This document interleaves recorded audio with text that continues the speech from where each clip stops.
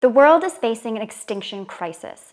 Approximately 1 million plants and animals are currently threatened with extinction. This is why scientists all over the world are working together on something known as de-extinction. Their goal is to resurrect extinct species, reestablish them in the wild, and in doing so, hopefully help restore the environment to a more natural state. While there are many species being considered right now, some of the big name species being targeted for de-extinction are the mammoth, the thylacine, and the dodo. But can this dream become a reality? Can we really resurrect species and help save the environment? What sort of challenges do we need to overcome to make this happen, and what will it cost? Well, in this video, I'm going to try and answer some of these very tricky questions. Let's begin by briefly explaining how scientists propose de-extinction might work. There are actually multiple proposed methods for de-extinction, but today I'm going to focus on the method that's being proposed to bring back species like the mammoth and the thylacine.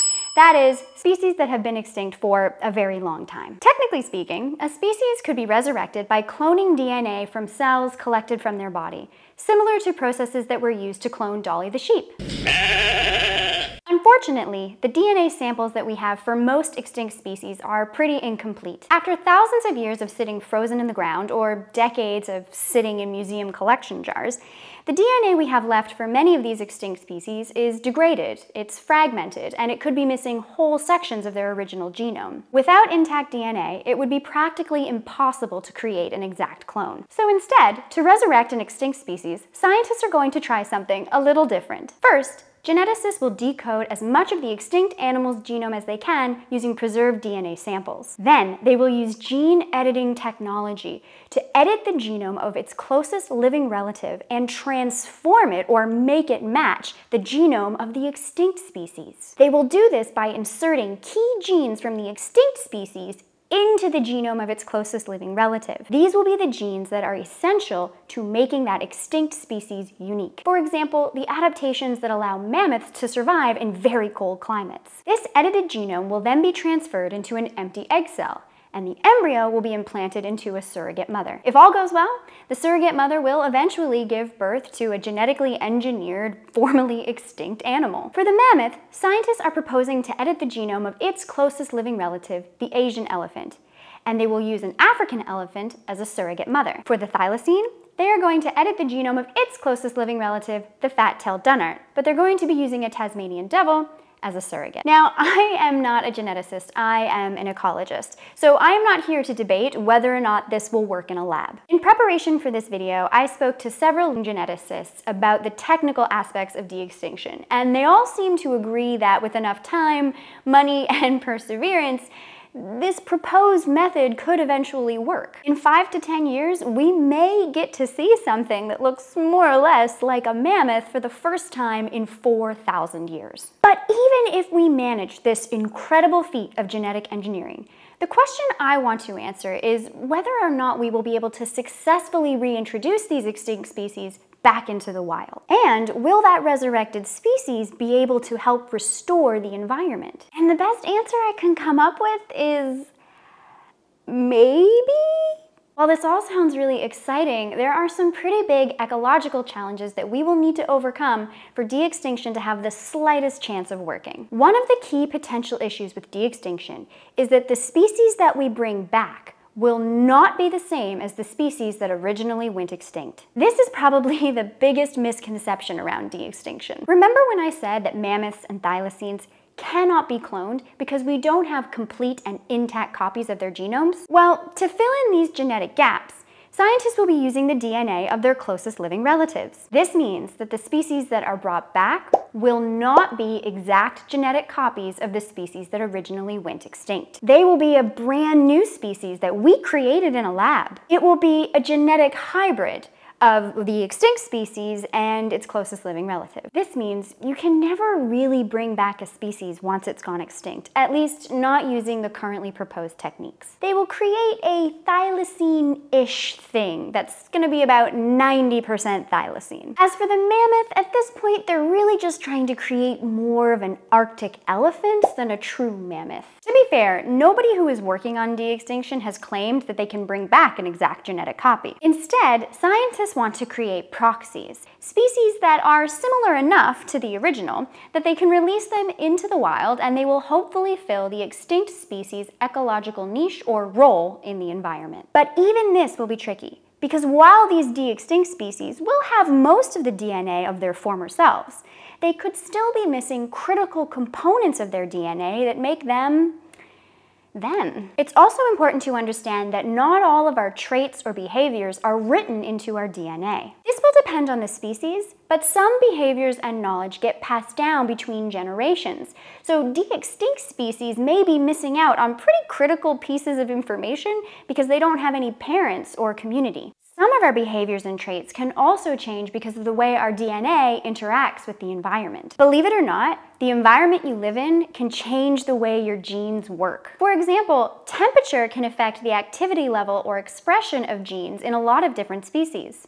Take Himalayan rabbits. The gene that controls their fur color is affected by temperature. Himalayan rabbits that are reared in temperatures 20 degrees Celsius or less will have black feet, ears, and a black nose. But rabbits that are reared in 30 degrees Celsius or above will be completely white. This means that even if we could create exact clones of extinct species, unless we can recreate the environment that they used to live in, these resurrected species might look and behave very differently to the original. De-extinction also doesn't address the issues that caused the species to go extinct in the first place. Even if we manage to create a healthy population of mammoths or thylacines, it is possible they could struggle to survive in the face of ongoing environmental threats, like climate change, human persecution, invasive species, or habitat destruction. Basically, there isn't much point in bringing a species back only to put them into an ecosystem where they could go extinct again. And speaking of ecosystems, we need to remember that the ecosystem we're trying to put the de-extinct species back into may have completely changed. Putting a species that went extinct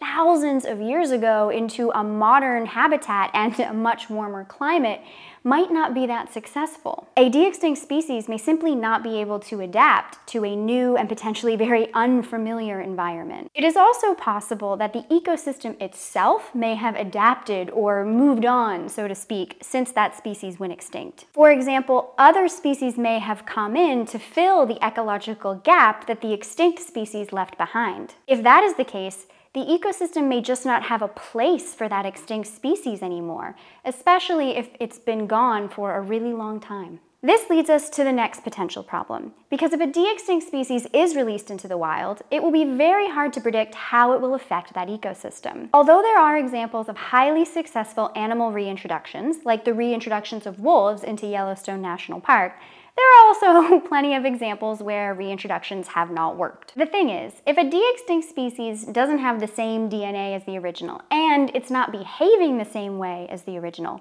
then we haven't brought back an extinct species. We've created a brand new one and released it into the wild. Human history is filled with examples where we have introduced foreign species into new environments and it has devastated local wildlife and habitats. Trust me on this one, I live in Australia and we are up to our ears in invasive species around here. Another important question we need to ask ourselves is whether or not de-extinction is worth the cost. Unfortunately, we live in a world of limited resources, and there's only so much money for research and conservation projects. This means we need to consider how we can get the best value for money. And research has shown that the financial costs of trying to protect a resurrected species are probably going to be a lot higher than the cost of trying to protect a species that is still alive today. Recent analysis suggests that if the government were to cover the costs of protecting resurrected species, then there would be less money to pay for the conservation of species that are still alive. This would probably result in an overall loss in biodiversity. In fact, roughly 2 species would go extinct for every 1 species that we brought back. However, if the costs for maintaining and protecting de-extinct species were paid for by private companies, then current government-funded conservation programs wouldn't lose any funding, and there would probably be an increase in biodiversity. But if those same funds were spent instead on existing conservation programs to protect living species, then we would probably see a much bigger increase in biodiversity. Roughly 2 to 8 times as many species would be saved as would be resurrected. There are also ethical concerns we should probably think about before moving forward with this technology. For For example, clones are often born in pretty poor health, so it's possible that the first mammoths or thylacines that are born will also not be in very good condition and could die quite young. Another issue is that the surrogates really don't have a say in any of this, and it could be quite dangerous and distressing for the surrogate mothers to give birth to a de-extinct species. Some of the surrogate species that have been suggested are also endangered species themselves, so a good question to ask is whether or not this is the best use of our breeding programs. Also, keep in mind that species like elephants are extremely intelligent and highly social. And while I'm not suggesting that we should value a species based on its intelligence, I can't help but wonder about what the impact would be on an African elephant who gives birth to an Asian elephant / mammoth hybrid. I also worry that if people think we can just bring species back, then they'll care less about trying to preserve them in the here and now. But then again, maybe de-extinction will get people excited about ecology and more engaged with conservation. I don't pretend to know the answers to any of these questions. I'm just me. I'm just an ecologist. But what I do know is we should probably be thinking about these things before we take too many big steps. Putting this all together, as exciting as the idea of de-extinction is, clearly we have a lot of barriers we're going to have to overcome for this to help the environment. Creating a baby mammoth in a lab, as difficult as that is going to be, is really only just the beginning. From a purely ecological perspective, for de-extinction to be a success, we need to make sure that we're choosing the right species. This means choosing species that went extinct relatively recently, so that hopefully the environment hasn't changed too much. Also, if they've gone extinct in the recent past, then we should have pretty good information on the types of habitats they need and the resources they need. We would also need to make sure that that species has enough suitable habitat, not just for today, but under future environmental conditions as well. We also need to make sure that whatever habitat we put this resurrected species into, we ensure that both the species and the ecosystem are safe and healthy. This may mean establishing large protected areas or creating new laws to help protect these species from a range of environmental threats. We will also need to conduct regular monitoring to make sure that the de-extinct species, all the other species in that habitat, and the ecosystem itself are doing well. And because none of this will be cheap, we will need to think very strategically about where we put our limited resources. We definitely need to keep investing in conserving the species that we still have, because this is probably going to be a lot more cost-effective and a lot more successful. Okay, everybody, that is it for me this time. I hope you enjoyed the video. Please let me know in the comments below, what do you think of de-extinction? Do you love the idea? Do you hate it? I really want to hear from you. If you found this video interesting, you might want to check out this other video I did where I talk about the fact that top predators all around the world are going extinct, but there are some things we can do about it. Spoiler alert, one of the things is not de-extinction. I hope you enjoy it, and I'll see you next time.